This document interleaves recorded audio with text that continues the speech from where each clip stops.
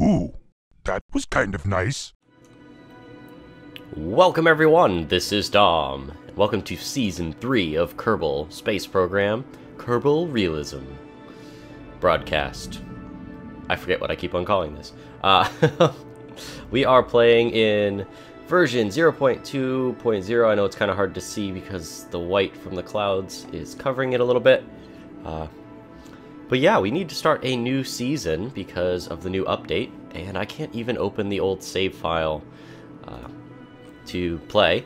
I could potentially figure out how to downgrade and then use all the old mods, which I still have saved somewhere on the desktop, but I went ahead and updated every one of the mods, and this save file will be now defunct. I have no idea what I'm going to do with it, but we'll see. We might come back to it and try later.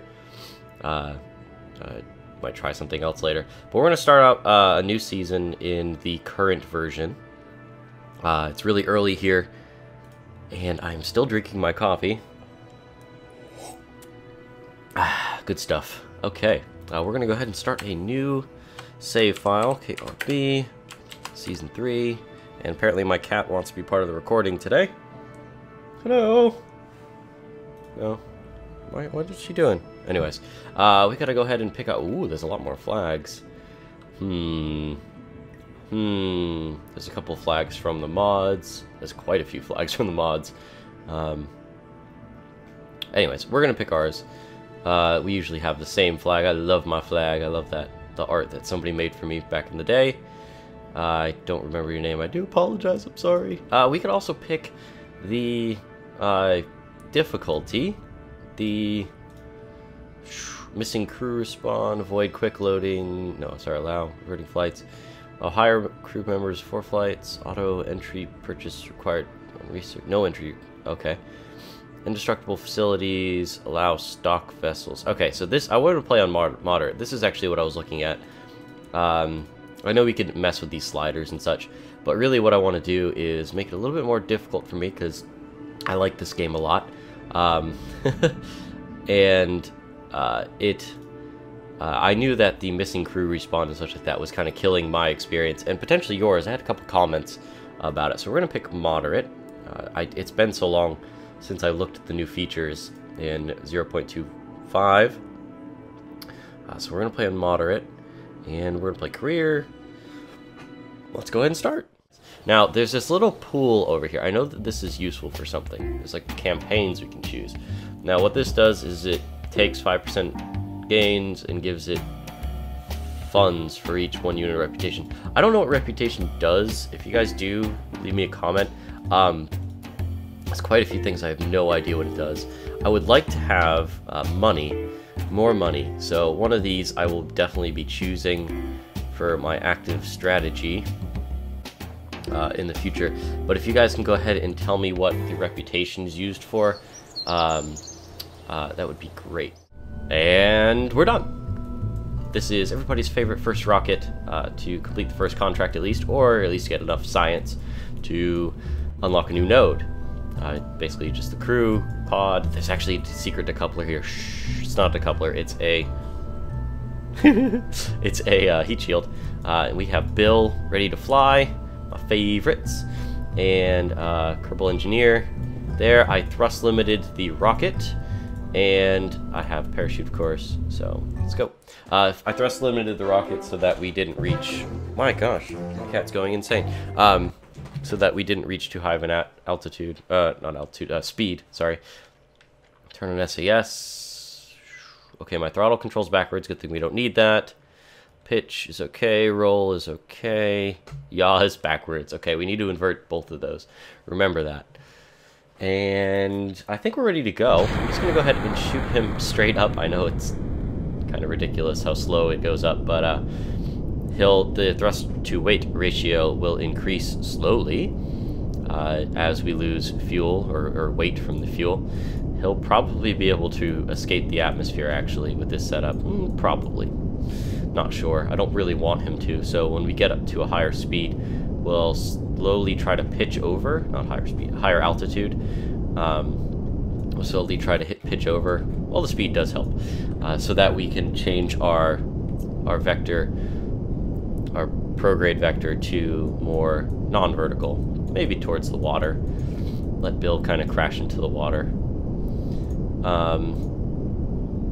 So let's go ahead and right around 20,000. Sorry, 2,000 kilometers. Sorry, 2 kilometers. 2,000 meters. Yeah, we'll start to pitch. Oop, wrong direction. See, my yaw controls backwards. Pitch over just slightly. We'll go to right around there. Try to have a more gradual descent back to Kerbin if we end up going too high. I think we are just reaching the next, what do we need, 5,000. Yep, there it goes. So we got both of those contracts done and over with, and hopefully this fuel runs out eventually soon. I don't want my apoaps to get too high. I think we are going to pitch over to the 45 approximately. This is so weird. Oh, I'm losing control here. I'm losing control here. Upper atmosphere, need to come faster. Upper atmosphere, you need to come faster.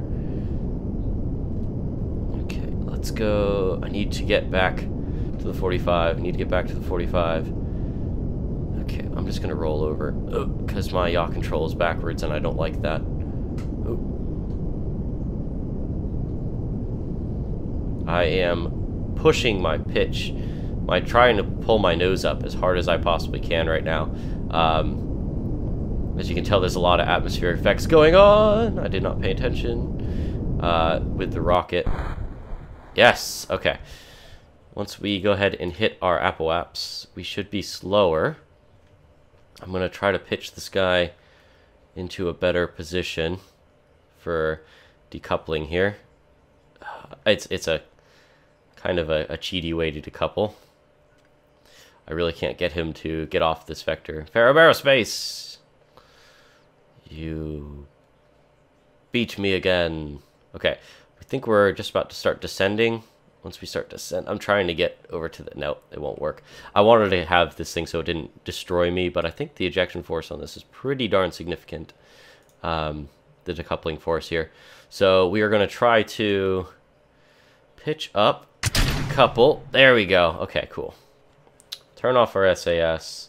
Let ourselves kind of stable out on our retrograde vector and come in slowly and painlessly, hopefully.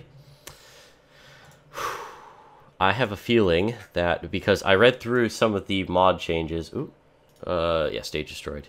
I didn't have a parachute on those stages or on those two things. But yeah, I had read through some of the mods changes. It seemed like the deadly reentry mod so now takes account of parachutes. I'm not sure if it always did, but I read it on the page itself.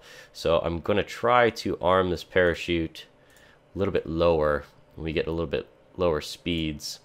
I'm not seeing very much temperature issues though, and my shielding has not changed, which is good, which means we're going slow enough that the reentry effects actually don't take effect.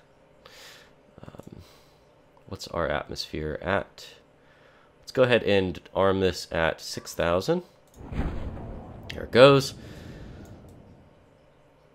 This should slow us down gradually. A little bit more than the atmosphere already has. And hopefully we can get Bill home safely. We shall see, though. Bloop, bloop, bloop, doo, doo, doo. And I think it arms at, or fully expands, where is it? 700. That's cutting it close, buddy. That is cutting it close. Hopefully the G-force isn't too much. Oh yes, that's right. I forgot about Real Shoot and its awesomeness of slowly deploying parachutes. Okay, so we're gonna bring him home and return back to the Space Center. We have recovered our vessel. I did a couple of sciencey things in the water. I got a EVA report, surface sample, and a crew report from after we landed there. And we just recovered all that stuff. We got $1,400 back, or monies back, from that, and we also completed both of our contracts for low trajectory. And also we got Bill back. I don't think we got any reputation. That's interesting. Or maybe we did. But anyways, we are at 44k. Let's go ahead and grab another... grab that one, of course. Flight test, real shoot, cone shoot, in flight over Kerbin. I am not going to choose that one.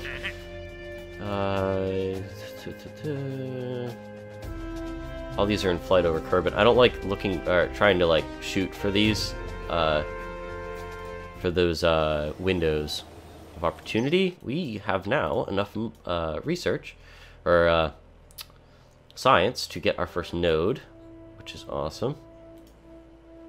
Okay, I already got it. Good. That means we now own this node. We just need to buy the parts. Purchase 10 parts. Oh, okay. For all the monies, yes, we will do that. We have now owned all those parts. I don't really know if I needed all of them, but yeah. I don't... What the... I don't... Where's the next node? Next node! Come in, please. Aha! There it is. That was weird. We have 15 science to spend on something else. I'm looking through survivability. I don't know if that's exactly what I want to go for. Because the only thing it has, the radial chutes, is what we really, really need. It'd be really nice to have them. Mostly because we can recover all of our parts that way. Ooh, radial decouplers, nose cones. Yeah, we'd be able to do very, very well with these radial chutes.